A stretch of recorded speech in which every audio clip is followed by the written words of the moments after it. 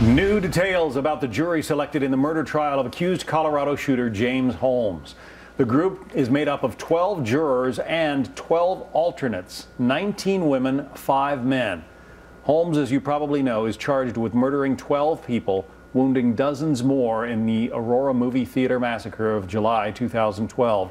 He faces the death penalty in Colorado if he's convicted. Wendy Patrick is a trial attorney and a veteran prosecutor. Brian Claypool is a criminal defense attorney. Before we get to these jurors, Brian, you say that the prosecution has a tough job ahead. Why?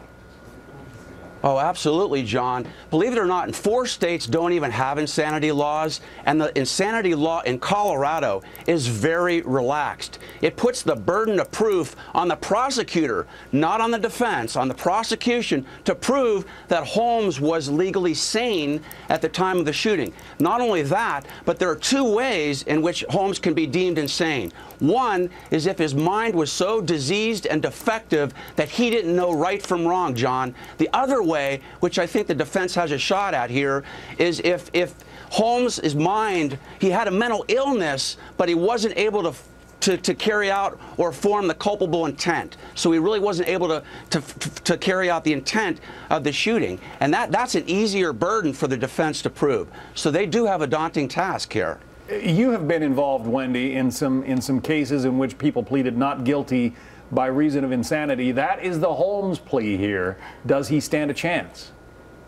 I think it's a great case for the prosecution. I mean, this is a guy who planned this over a series of months, ordered weapons, ordered ammunition, culminated a strategy to get into that movie theater to carry out this plan, and mental illness does not equal insanity. That is really the bottom line here, is they can find, the juror can find that he suffers from some kind of a mental illness, but did he know right from wrong at the time he committed this massacre? That's the question that makes him either sane or insane, and all of the evidence they're going to have shows that he knew what he was doing and he knew right from wrong. Fascinating jury pool. We don't know their names, obviously, Brian, but we know something about them. A woman who is in her 40s or 50s, she's a lawyer, actually left on this panel. Another middle-aged white female who has a drug-addicted son. A white female physicist with degrees in mathematics and psychology. This is kind of an astounding jury pool. Well, it is, John, and I would be fearful of the lawyer on the panel because the lawyer can take over in the jury deliberation room. Maybe not against the woman who has degrees in mathematics and psychology. Well, yeah, she might be nitpicking every piece of evidence in the case. That deliberation might take longer than the Aaron Hernandez deliberation with her on the panel. But I think overall, though, my concern with the jury selection, John, was that the prosecution was allegedly dismissing or using their preemptory. They're called Batson challenges in Colorado to dismiss prospective Hispanic jurors. If I'm Holmes's lawyer, I wanted jurors. I'm happy, though, with the women. You want women. They're generally more compassionate, sorry, John, than you and I would be. And I also would have wanted minorities on the panel.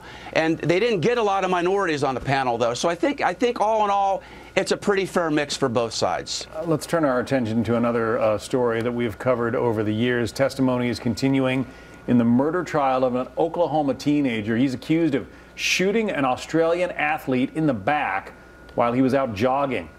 Chris Lane's family cried as they heard the 911 call describing the last moments of his life.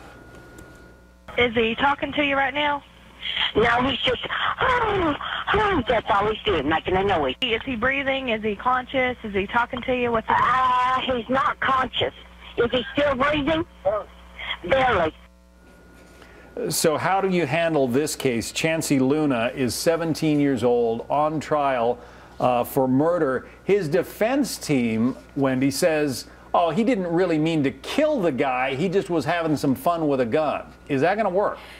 I don't think so. This sounds like a thrill kill, and the defense has made it not a whodunit, but a what is it? A gun is a lethal weapon, not a toy.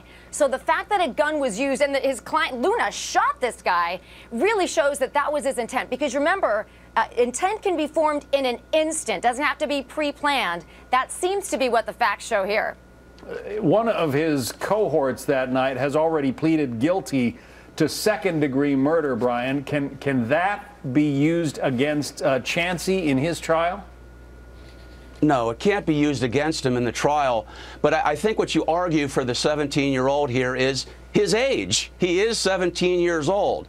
He's still technically a juvenile under the law. And kids will be kids. He's engaging in horseplay. I'm not condoning the horseplay. But I think this is a tough one for the jury, John, because they've got to weigh, do I put away a 17-year-old kid for the rest of his life, not giving him a chance to rehabilitate himself and live a life? He pointed a gun at another human being and pulled the trigger for fun, Brian?